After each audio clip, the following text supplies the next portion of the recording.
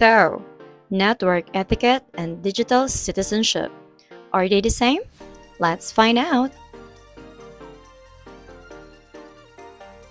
Network etiquette is also known as netiquette. It specifically refers to the set of rules and guidelines for proper behavior and communication in online environments. Basically, it talks about how you should behave when talking to someone online.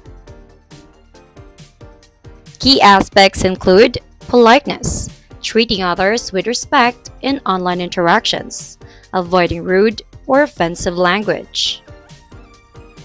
The second aspect is called clarity, communicating clearly and concisely, especially in written forms like emails, forums, or chat rooms. Third aspect is relevance, staying on topic in discussions, and avoid spamming or post irrelevant discussions. Fourth aspect is privacy, respecting the privacy of others, such as not sharing someone else's information without their permission. The last aspect is respect for diversity, being mindful of cultural differences and avoiding language or behavior that might be offensive to others. Ano naman ang digital citizenship? It refers to the responsible and ethical use of technology by individuals. It encompasses a wide range of issues related to online behavior.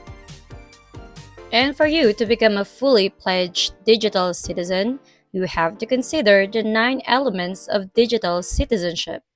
For further information, you may check the link below for the lesson about digital citizenship and its elements.